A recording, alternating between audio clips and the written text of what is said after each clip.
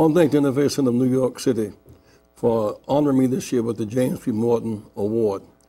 To be in distinguished company of people like Marcellus and C.T. Vivian and freedom fighters, it's a certain joy and a delight that honors me very much. I was blessed to have known Jim, to have worked with him. We marched together in Selma, Alabama for the right to vote. It was not a cause for social justice, an inclusion he did not stand for. He had one big tent America where all of us fit in. Beyond race and gender, religion, and sexuality, he made room for all of us, and we love him dearly.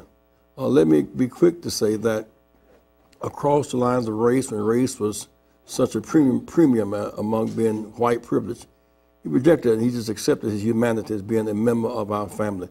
He left Selma and came to Chicago along with C.T. Vivian to form the Urban Training Center. I was the first student to join the Urban Training Center and to be a distinguished James P. Morton graduate of that school.